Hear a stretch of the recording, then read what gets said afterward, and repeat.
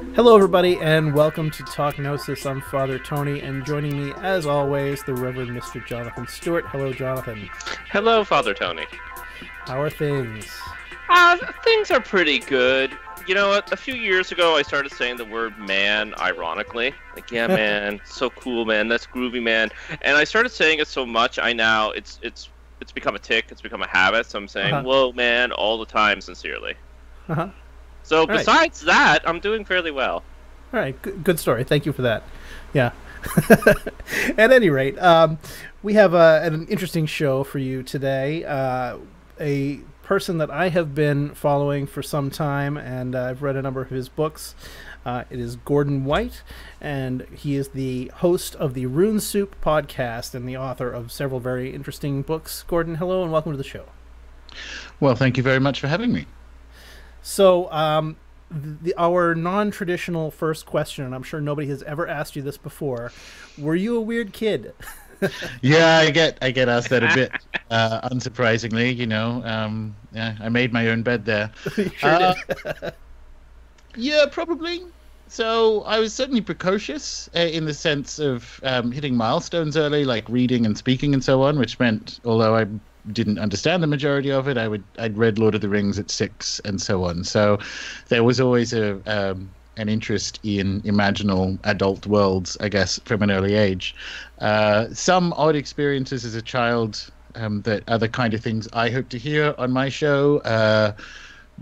Some really terrifying regular sleep paralysis incidents that are called across different parts of Fortiana, things like hag attacks and so on, and potentially some nightmares that may or may not have been screen memories for other sort of entity encounters. So that was the weird part of the childhood, which was otherwise fairly idyllic, frankly. I grew up in regional Australia, in a coastal town, so you know it's warm and there are beaches and that kind of stuff. It wasn't the mean streets of Rio or something like that. But yeah, in that sense, I was odd. I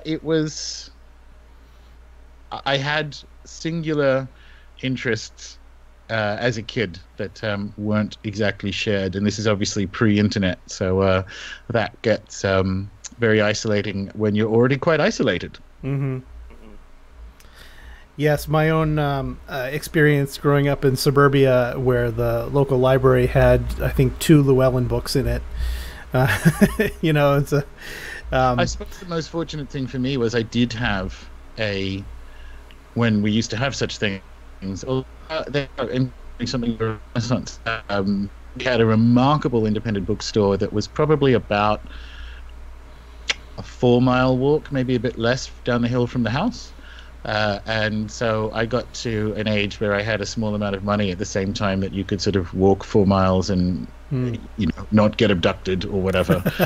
So I could go in there, and the woman who ran it was sort of quite, I mean, she was spiritual in a way, but she was, I don't know, maybe an emissary from the higher powers, because she could see what your interests were and could kind of direct you into maybe read this or maybe pick this up. And it was one of those just remarkable things that an independent bookstore that's in full flight can really do.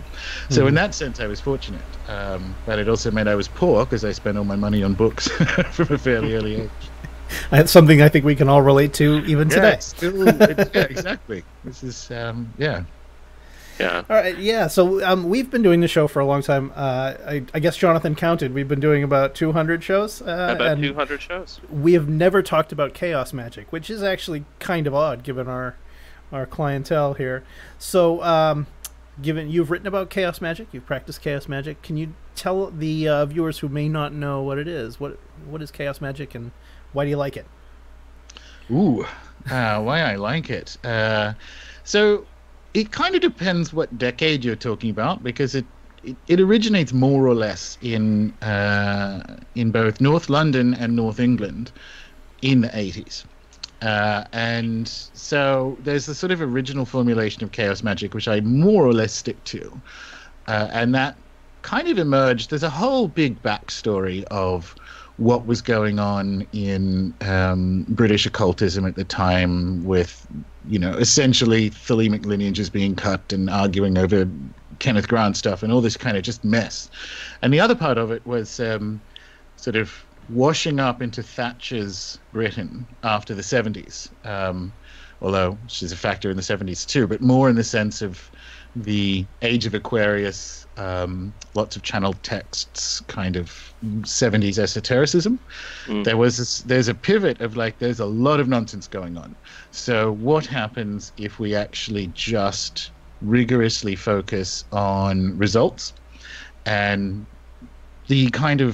there are two baseline assumptions that emerged with the origins of chaos magic amongst the Stoke Newington sorcerers, which is in North London and so on, which is one, there might not be any ultimate truth, and two, belief can be used as a tool for more external transformation rather than internal. And those two things sort of iterated, and different experiments were conducted individually and with groups. And by the time you're in the 90s, there's a lot of superhero comic stuff and the Necronomicon and so on, but it was basically let's just see how or why this works. And since then, some of the sort of foundational assumptions I've certainly interrogated or made challenging, because they assume a science of mind that I don't think is correct. But that's the general idea, which was, and it sounds, and this is what it sounds like from the outside, it doesn't sound like it's a particularly rigorous approach to magic. Because you can theoretically swap out different things. You can invoke Captain Jack Sparrow rather than a kind of a capricious spirit of Mercury, for instance. And that's fine. That's technically true. That's the first half of it. But the second half of it is the bit that everyone misses, which is if you don't get results, you've just made garbage. And that is still missing from, I would say, the kind of competing 20th century schools. It's less relevant to where I guess the magical discourse has been in the last 10 years. But if you look at the 20th century schools, which would include magically operant versions of neo-paganism, various Golden Dawn survivals and Thelema and so on, that bit is missing. And that bit's really hard.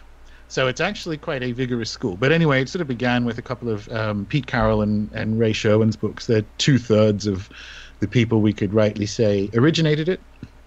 And then those books were picked up by Weiser and published in the late 80s, early 90s in the US. And it kind of got away from itself there because it showed up at the same time as the early internet. And a lot of the nonsense that is the 90s was the nonsense decade for chaos magic in particular, and the noughties were its sort of absent decade where it was basically just me. And here we are now. Unfortunately, I think it's undergone something of a renaissance because it has that focus on empiricism, and I do a lot of work, and I'm sure you guys are interested in this kind of stuff, but I do a lot of work and research on the empirical evidence for psi phenomena, for the empirical evidence that demonstrates that empiricism is an incomplete cosmology. So that empirical focus on results and empirical results gets caught in a really useful infinite loop. Now that we have all this extra data about how psi is a real thing, and also a kind of meta-analysis of what it probably can and can't do, there's something of a golden age, I would say, of chaos magic now, where it's kind of jailbroken empiricism because you can see what it can and can't do. And one of the upshots of that is that it's kind of turned back on itself and interrogated those foundational assumptions. But that's essentially it. It's a British school of explicitly practical magic that is polymorphous enough to incorporate and sort of be run in conjunction with basically any other cosmology you want, even technically, although this would be silly, even technically astringent materialism. I think you already sort of addressed this question, but this is our 6th season of Talk Gnosis. And for this season, we're trying our best to have an overarching theme of practicality. Like, what does this stuff mean? How do you apply it to your day-to-day life? And I'm wondering, is chaos magic of any use for spiritual and moral development? Like, for practical and measurable self-actualization? The short answer is no, absolutely not. And in pieces of I think that's the same for any practical magic. I think in many respects it's the slowest route up the mountain. Now I'll come back to why you'll find corners of the esoteric world that would disagree with that. But the short answer is absolutely not. The longer answer is, and this is kind of something I discussed in the Chaos Protocols in the chapter called Becoming Invincible, if you embark upon a successful practical enchantment campaign, and maybe it's your first, and there's something about the first time you do practical enchantment that makes it work really, really well, that just knocks you back in your chair. All of a sudden, the next day and the day after that, you are living in a world that runs differently to what you previously thought, because now you have to incorporate the idea that magic works and magic is real. Now, I would consider that a binary spiritual step up. I think humans need to find a thing that is so astonishing in its extra-dimensional or spiritual potency that it can't ever be erased or eroded by just by being down here, right? So in that respect, practical enchantment in all its forms, so we'll use chaos magic as one, can be almost like a Gnostic moment of waking up to the spiritual reality of reality. But otherwise, no. Otherwise, absolutely not. And that's in its favor, as far as I'm concerned, because it doesn't get you off the hook to interrogate and find your own morality. And that's actually something, maybe one of the few good things. I'm quite down on European philosophy since Descartes, essentially. But one of the things that they maybe nobly attempted to get right post Descartes, instead of heading into just before the idealists, the German idealists. So in the 18th century, they're looking for whether you can build a morality based on reason, which is like, well, as we're in the process, as Nietzsche would say 150 years later, killing God, what are the implications for morality on that? And that's actually a very good impulse, because that's showing that you can't avoid that. You can't avoid deciding how you want to be in the world. So that's in chaos magic's favor, but the reality is I view its spiritual antecedents to be the cunning men of southern England and people who are doing off-book grimoire magic, and all this kind of stuff is there to prevent your cattle from getting ringworm, or making sure your daughter doesn't marry the feckless son of the blacksmith, or whatever. Like, it's very specifically targeted to improving physical conditions.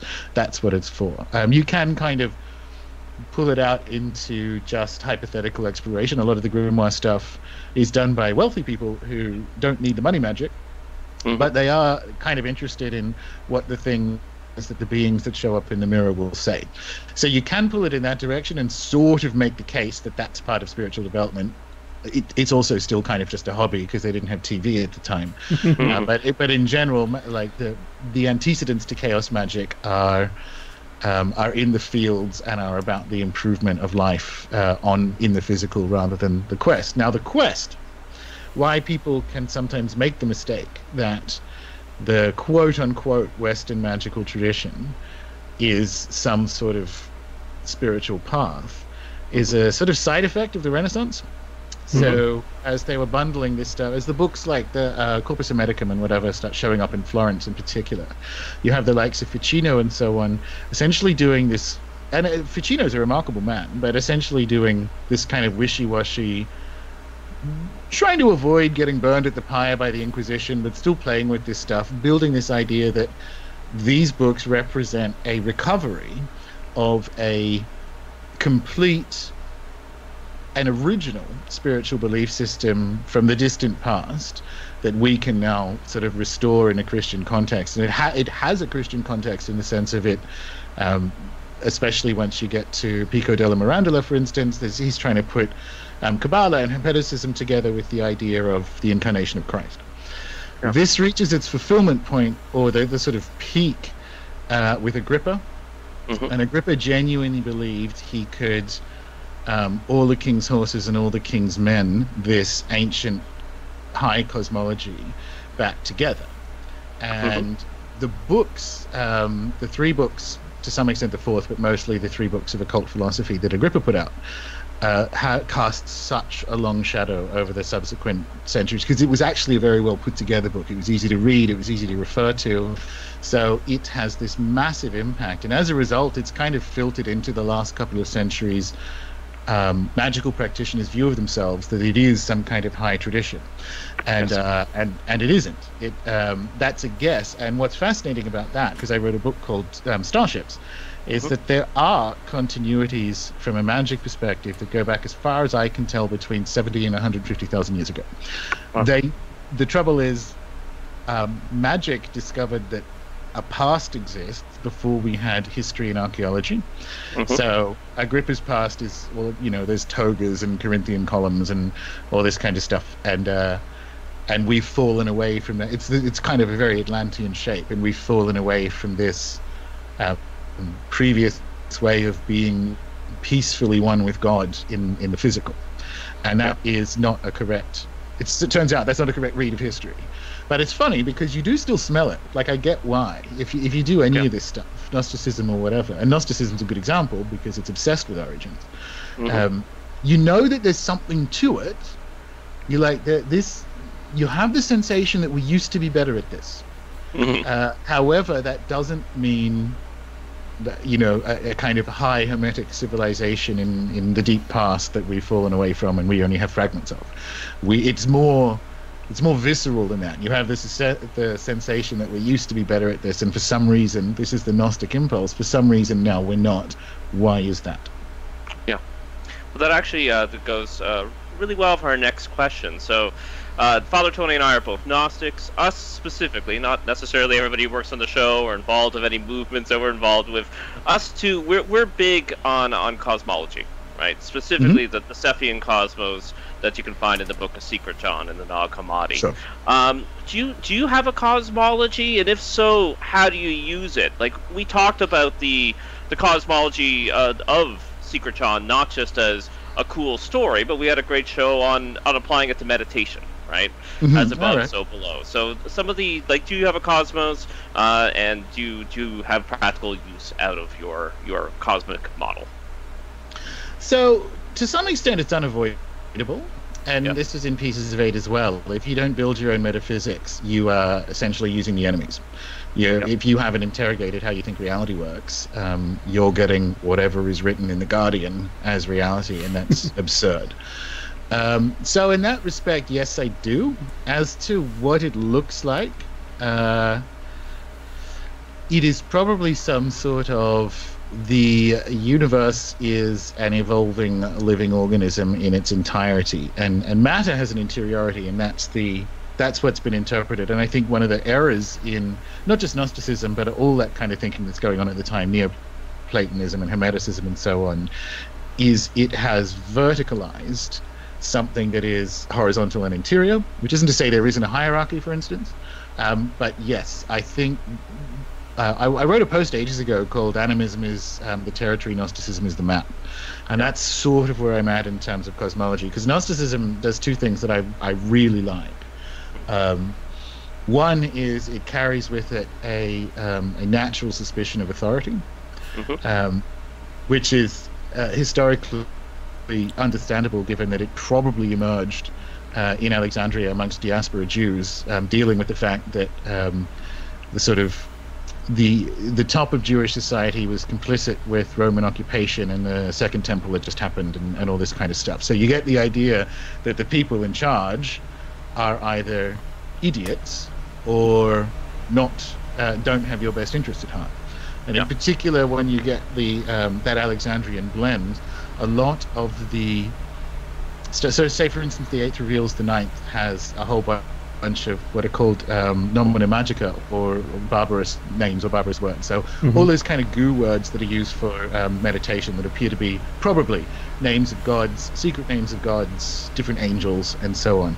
Now that predates Gnosticism, and you find that in, say, the Greek magical papyri, which is contemporaneous. But what that shows is that they're looking to have their own Gnostic uplifting, and they're going to be using the tools that are available, and so on. So you get it in Pistis Sophia, Eighth reveals the Ninth, and so on. All these words, some of which have an overlap into the Greek magical vocabulary. Not many of them, like stuff, but that shows what was going on at the time, which was f these guys and their temple and their empire, and I like that. So that's the first thing I like. Which is why I think Gnosticism is a very good map for now, because you kind of have the default position that they are always lying to you, or they absolutely don't have your best interest at heart. Yeah. And the other one, I said this ages ago, and I wish I'd remembered where, because it might be accidentally really true. Graham Hancock says humans are a species with amnesia, but I think from a Gnostic perspective we're a species with a hangover, because it comes back to that. We used to know this. Like, the story of my origin is wrong, and I feel it, and I must go and find out. Hence their obsession with Genesis, and this is why, I know that as far as I'm concerned, the debate is settled, but I think it is a Jewish cult or collection of cults originally, because no one else gave a crap about Genesis other than Jews, obviously. Yeah, we're in agreement there.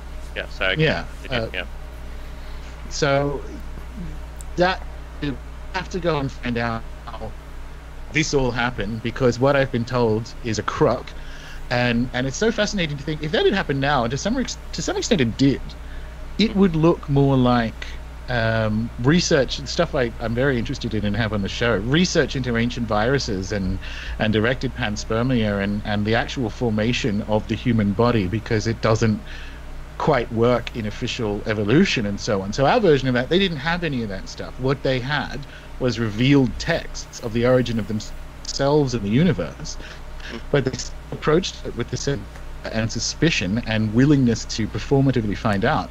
And that is why I will always love the Gnostics. And you guys talking about Sethianism, like, that's a good example of it, like trying to find out how all this happened. And it means that I think the most Gnostic film ever is Dude, Where's My Car? Because you start from a moment of lack of memory, and you're aware that the story's going to be weird. That's your only sensation. Like, what happened last night? The story's going to be weird, and you gradually pick up pieces and flashes, and it turns out it is weird. It turns out it's a really, really strange story. And for me, those two bits are Gnostic that I retain whilst living in, I guess you would say, an animist universe. And that's probably my cosmology today, Friday morning in Tasmania. Yeah. Well, I've got to say, the Father's been running an ongoing list of Gnostic movies, so I'm not sure, which I believe is still online. So I don't think we have Dude, Where's My Car on there. So I don't think I've heard that before. Yeah, no, that's... It's so offensive because it's such a dreadful movie. Like, there are many great Gnostic movies, right? But it's such a dreadful film. But it nevertheless, you will, if you try to replace it with something, you won't find anything that has amnesiac impulse and need to go backwards and find out, and the story getting weirder and weirder and weirder. So I delight in how dreadful the film is, as a sort of gloss or example of what I find so inspiring about the Gnostic impulse, because it is dreadful, and there are plenty of good ones otherwise. But there you go. Well, it makes sense. Ashton Kutcher is the hierophant we deserve. Yeah. Exactly. Yeah. Well, let's riff on that actually for a minute. So, we, as Gnostics in our cosmologies that we talk about, that we have various different spiritual beings, or one might argue not spiritual beings but soul beings, if you want to get pedantic about it, and I do. The idea that these beings exist and they have a role to play in the universe, and I see more and more people coming around to the idea that this might be more literally true than literary. And I see kind of the resurgence of the spirit model contributing in large part to that. Where do you... I mean, you talk a lot about spirits and the spirit model and animism. How do you view these entities, are they really real, or are they a different kind of real, or are they convenient metaphors, or all three? They broke up a little bit, but I think okay. you're asking. I think you're asking what and the Archons. Yeah, and Cool. spirits in general. All right. The spirit model, this is one of those things coming back to chaos magic and the inevitabilities of actually getting empiricism and research correct, is that it's the best match. And this is obviously something Jung famously said to Freud in the early 20th century, that if you look at the different interpretations versus the impact in the world, you can't avoid the fact that the sort of separate ontology of spirits is the best model. And we have that with we have greater evidence for that in the 21st century than we've had for a long time. So we've got near-death experience research, after-death communication, we've got less insane, or shall we say more sane, interpretations of UFO contact experiences, and bringing in alignment with the, I hate the word folklore, but like the folklore of, in particular, European history, but then looking at that around the world. Dragons in China is actually Dr. Jacques Vallée's favorite. So you're kind of left with the parsimony requires you to assert that spirits have some separate existence, which is good, I think, for the West, because it brings us back into alignment with the rest of the planet's worldviews, and also our own up until a couple of centuries ago. So in that sense, well, that's a step. And one of the premium members at runesoup.com and I are interrogating is, are we bringing too much of that Neoplatonic dualism and Cartesian split to what we mean about spirits when we talk about them? And probably the answer is yes. So the next step in the spirit model is to kind of see what it looks like in a animist epistemology, because if you look in the Amazon, for instance, we have physical and non-physical as the divide between what a spirit is versus not. So a spirit is a non-physical entity. Well, the trouble with that is sometimes it isn't. And Rosemary will both be a spirit and has a spirit. Like, how does that work if you're not doing this sort of empty matter or empty material that is then enhaunted with a spirit?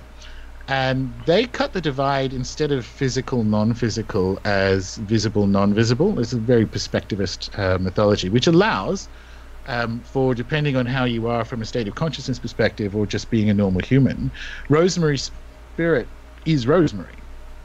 We're looking at a angel is looking at it, they'll see Rosemary's spirit. And it's all about visible, non-visible, depending on where you are.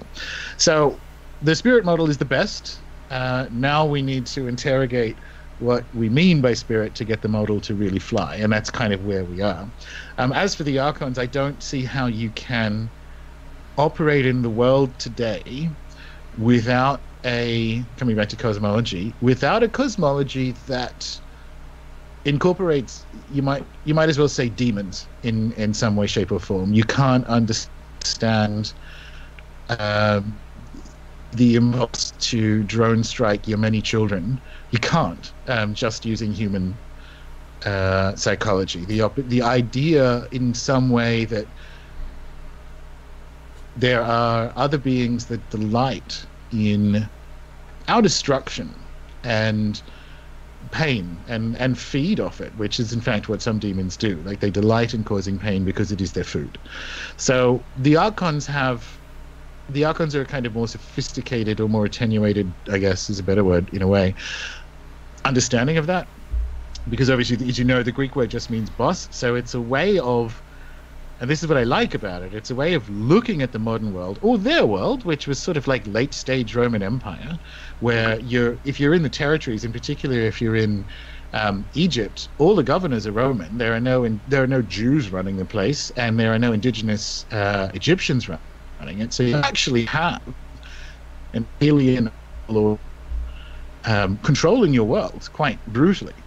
And so it allows you to think with the idea that there are beings that do not have our best interest at heart, that may well be part of the natural functioning of the universe, and I'll come back to that. And that that is your baseline, or that is at least your first step for thinking with the contemporary politics of your day. And so the sort of archonic model is multiple, it's sophisticated. So yeah, I assert the Archons are both absolutely real and also an exceptional idea, even if they weren't, for positioning yourself in relation to economic and political realities. Now, when we talk about demons in a wider sense, if you look at the expressions of, say, sub-Saharan African cosmologies, which have certainly developed over the 80,000 years that they've been running, but have also retained a lot from 80,000 years ago. So this is a bit about what starships and a couple of presentations I gave in London were about. We have to be careful with it, and you sort of got to put the flag or hang a light on the fact that you're not doing a noble savage thing or assuming that these cultures are unchanged over such a long amount of time. There are things that they appear to have retained based on archaeological evidence, and one of them is elf shot. One of them is, as you are operating in the world, there are spirits at the edge of the campfire that will elf shoot you, like so little blow darts and whatever, and that causes disease, that can cause family calamity. That just the reality of the universe is that the spirit world is awash with beings that don't have our best interest at heart, and that appears to be a long-lived human observation, and we see that expressed specifically in Gnosticism as a kind of archonic demiurgic model. Yeah. And again, that feeds right into the next question. You actually used the phrase "Black Iron Prison" in your writing, right? It pops up in Chaos Protocols and other places. What do you mean by that phrase when you use it? Well, basically the same as Philip K. Dick did when he used it, because that's where I got it from. It's that kind of creeping Gnostic realization that however much, and the universe, and this is in Gnosticism and people miss it, the universe is actually fundamentally benign. It's just that our experience of it, or how we are embodied and where we are in time and space, makes that difficult to see. And this is where it gets weird. It is specifically engineered to make it difficult to see. So the Black Iron Prison is what Philip K. Dick referred to as the, and he sort of said you have to recognize the bars first, hence the name of the chapter.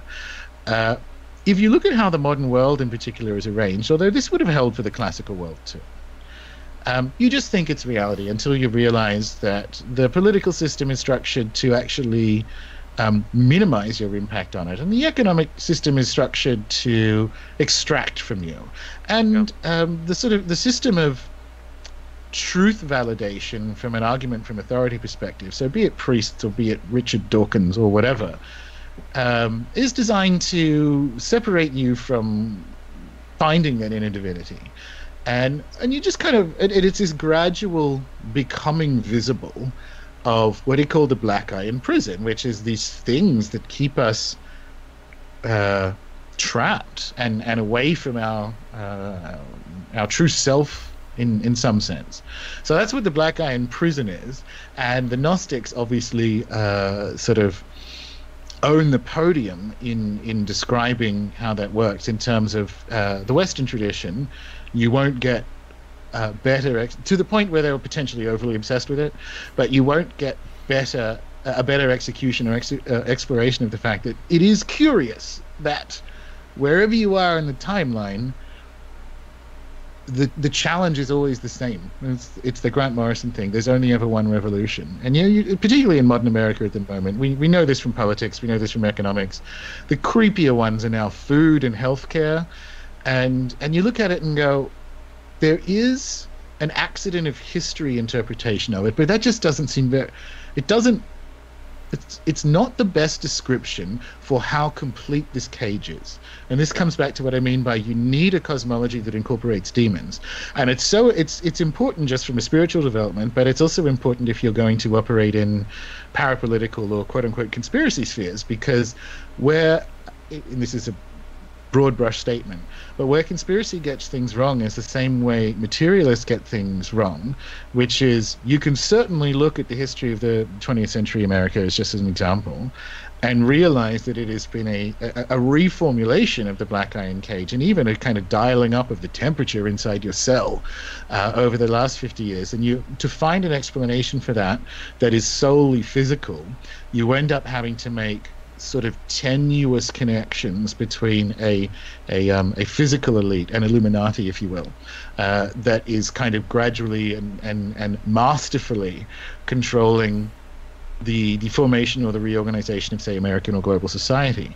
Now, there are absolutely groups behind the curtain that are attempting to, fulfill their own agenda, multiple groups. And so if conspiracy wasn't real, there wouldn't be about 300 laws against them on the books in the US, right? So that happens. But when you open yourself up to the kind of spiritual interpretation, you actually don't need this a continuous shadowy elite, always successfully moving the politics and economics around to their benefit and your detriment, because that's what Archons are. They're you can actually extend. If the universe is spiritual, then everything is kind of spiritual warfare. You can actually extend that analysis into the spiritual and get not just less insane, but also derive a sense of urgency for that particular spiritual quest of waking yourself up, because it's the only revolution. And as it gets hotter and hotter in the black iron prison, it seems to me that it becomes more urgent rather than less to do that waking up.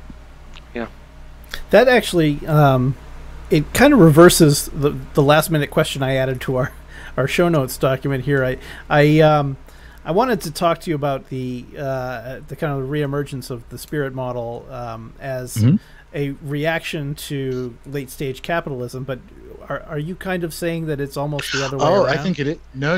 I absolutely think it is. I think there's always one little light in the darkness. Like that's what I mean by the universe is fundamentally good. This is the Gnostic revelation. The universe is fundamentally good. Yeah. However, our embodied experience of it is not. I harp on that all the time. I often tell people, Gnosticism is at its core an optimistic worldview. Absolutely. But it's 100%. Really hard to see that on the outside. Like when you just glance through the text, it's like, oh well, why don't we all just kill ourselves? If the world's so bad. But no, and what's that's funny, not the point. And people are, and I'll get to your question, but I just want to agree and pile my own complaint onto that, which is, so the 8th reveals the 9th is actually my favorite, very brief, obviously, Gnostic text. And it's like 9 lines, bit more. And if you just sit quietly and do a few deep breaths and say that out loud, come back and tell me that Gnosticism is pessimistic, because it is a rocket ship to that kind of all of a sudden much higher and love-filled experience. So come back, do that, and come back and tell me it's pessimistic. And it's the outside view, and it's also the outside view of people who fail to understand that Gnosticism isn't the text. The texts are the evidence for a performative experience of spirituality, right?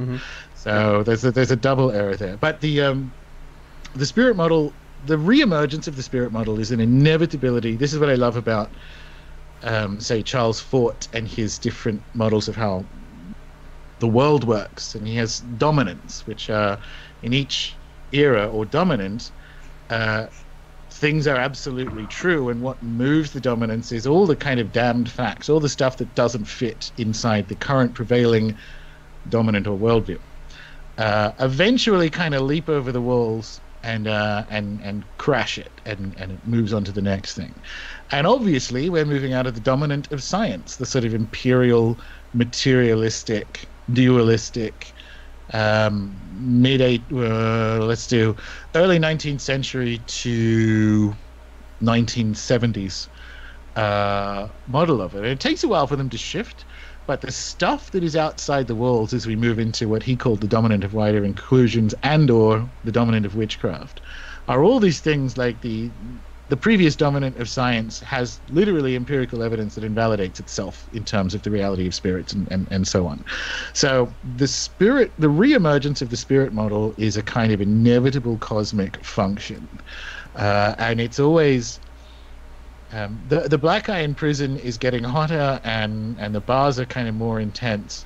But it's one of those curious things that the jailer permanently doesn't realize it's left the key in the lock, and you just kind of have to see that. So there's always one little light, and I think there is something. And what's important for kind of shifting, I guess, spiritual people's experience of reality at the moment is to really assert that, because materialism is wrong, and like we're in the right. We have the data. We're 1% in the right. Like it's going to be mostly wrong, but we're 1% in the right, and they're 0% in the right. and it just seems to me that we kind of fall back at mid-20th and like, oh, everyone's on their own journey or has their own truth garbage. We don't need to be there anymore. Like they're on the run. They're on the back foot, and so that's what appeals to me so much about the reemergence of the spirit model. I don't know what it will look like in a few decades' time, but it's really important to make a space to build a garden for that to grow, and we'll see what it grows into. Yeah, very awesome. And Father, thanks for asking that question on late-stage capitalism, because my wife said that if I say neoliberalism or late-stage capitalism again, she's going to kick me out. So, nice. Yeah, I just walk around the house ranting about capitalism to our cat. I solicited some questions for the question list that we're using, Gordon. We have a lot of friends, a lot of fellow spiritual Not seekers. to brag, but we have a lot of friends. We have a lot of friends. Yeah. I'll just leave it there. Very popular. You're very charming. Yeah. Yes, extremely charming, good looking. It's the shirt. Yeah, thank you. Yeah. But fellow esotericists, fellow magicians, fellow Gnostics, right? So, and they're fans of yours. They love your book. They love your courses. They love your podcast. So this is a solicited question, and it's a multi-part question. And it's, what happens when we meditate? Why do you recommend it for magical practices? When we're meditating, do we connect with the divine, or do we become an instrument for the divine, or is it just for attention and focus? It's a tough one in a way. Again, this is the thing. Empirically, the evidence is in for meditation. So I can actually just rest back on the chaos magic fixation with efficacy. Mm-hmm. And there is nothing about meditation that is bad. If it was a pill, it would be a miracle drug. Yeah. The things that it can do just in the physical. So on a basic level, it doesn't matter, do it, right? Is essentially the chaos magic attitude to it. Now, as to why it is a miracle pill, as in, are you touching God? Are you becoming, a vessel or vehicle for it, or so on? I'm not entirely sure. So I've been, I am a regular meditator, but in the lead up to the Q3 course, which is coming up in a few weeks on magical geography, it's been here on the farm a lot more about being in place. And obviously now that it's, thank God, slightly warmer, I can sit outside for lengths of time and just be in space. And one of the things people maybe don't think as they go into meditation is that it's a cerebral exercise, because we have all this kind of mid-20th century white people interpretation of sort of Vedic texts that underpins version 1 of mindfulness meditation, and version 2 is the ridiculous interpretations of it you get in Silicon Valley and whatever.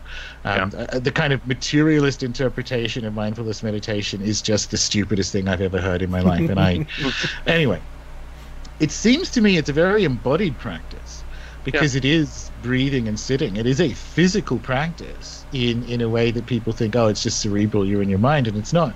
And I think that's where some of its efficacy, or maybe even the majority of it, is. It's a resituating of yourself bodily in time and space, and being able to kind of dissociate from the storm by just kind of being in time and place, and that has a cascade effect. There's a number of reasons why that might be the case, literally just speculations and so on. But if you can tell the difference, perhaps, between random thoughts and emotions that just kind of wall through your mind and genuine spirit contact and so on, like you become a phone that isn't covered in human feces, because you're getting cleaner and cleaner and things want to talk to you. So there is a spirit model interpretation, a specifically animist interpretation of why meditation may work. And again, it's a may work situation. Chaos magic just allows you to prioritize it based on its simply miraculous effects. And weirdly enough, because I did about 90 minutes of it yesterday, just plain mindfulness meditation in a couple of sessions, because I'm not cool enough to do full 90 minutes. How to describe this? It felt like, it just felt like it felt like the phone had been cleaned, and I hadn't really got any additional kind of, helping spirit contact or any of that stuff out of it. But it just, it's one of those things that I don't think we've got right and is miraculous. And whether that, you can interpret that as being it makes you a better vessel for the divine, because that is certainly true. And you will certainly yell at your family less and all that. There are personality uplifts that come with it. So you can say you become a vessel of the divine, but I'm not sure if it's an opening up of, like, and a cleaning of a glass vessel that is then filled with grace. It might be, but that's not my experience of it. It's a really good question. I wish I could have a kind of one-sentence answer for it, but I'm still meditating on meditation. Yeah. No, very groovy. And if you had a one-sentence answer, then the show would be a lot shorter. Yeah. Actually, on that topic, how are we doing for time, Father? We're pretty good. We Okay. got some time. Okay, wonderful.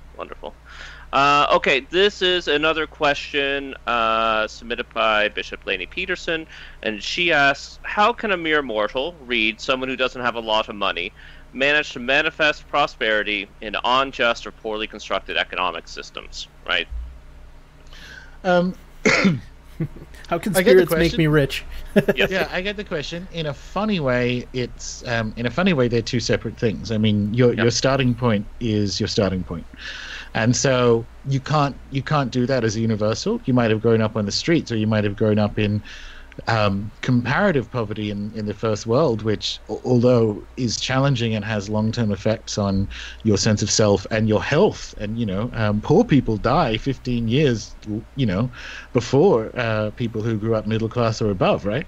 Yeah. So you kind of can't universalize it, but what you can do is, for step one, remove that sense of lack in the back of your head, which is like, well, I'm poor, how can I get rich?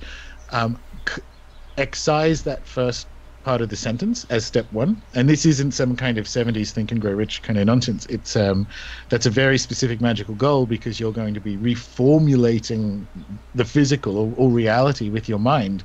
So you just have to find a way to cut that off. The next thing you need to do, and this is a big part of what Chaos Protocols is about, is you have to do a cost-benefit analysis and risk assessment of where your situation is, where your upsides are, and where they aren't, because it's tough. It's really, really, really hard. Let's not pretend that all you need to do is wish for money and you get, we were talking about Elon Musk earlier, you get a Tesla. Like, nope. But the only universals are those kind of steps of going like, well, where are my upsides, where are my downsides, where are my costs, and radically reduce them. And I talk about multi-occupancy dwellings and all this kind of stuff. Like, you need to radically reduce them.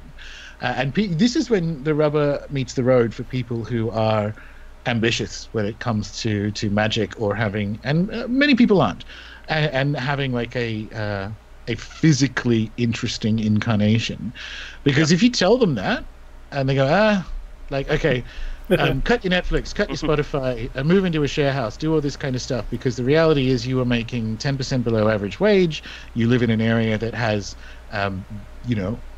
rental growth is this much or rental increases are this much? Can your skills be moved to another part of the country or world where you will be making the same but your costs will be less? And you kind of go down this list, and all of a sudden people suddenly realize, I was kind of hoping you would say invoke boon and I'd be rich, and that's not how the Black Iron Prison works. So it starts with a head game, and then it starts with stuff that makes people uncomfortable, which is that cost-benefit risk analysis.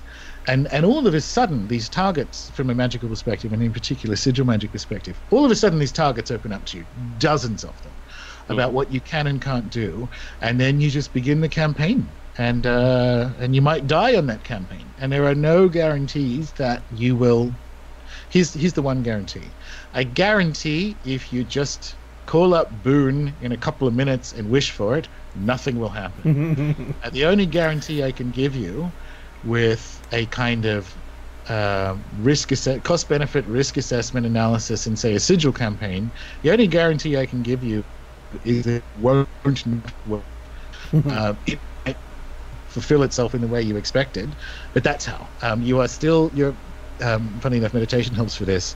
You're a divine being that can work wonders. Step 1, get your head in the game. Step 2, look at the game. Step 3, be honest. Step 4, enchant. Yeah, we had. Many years ago when I was doing this out of New York, we had Jason Miller on to talk about his book Financial Sorcery, and he said the same thing. And the comments on the video from back then was like, "What do you mean I have to do all this mundane stuff? I came here for magic." Like, yeah, I'm not even, so this my medicine is not even that mundane. Like, it is pretty radical in the sense that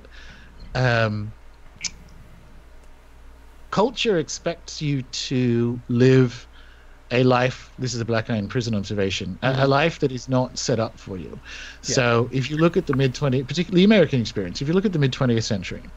After the war, the U.S. had 70% of global GDP. It had all the oil, access to all the oil, all the gold. All its industrial competitors were in ruins, and so you have this hyper growth as it converts a war economy into an industrial economy, and paid good wages because, let's be honest, it kept women and non-whites out for a long while. But as a result, it was a guess that you could keep 3 households solvent at the one time, which nowhere else in the world does, and we never used to do, which is sort of like the grandparents, parents, and kids reaching adult age.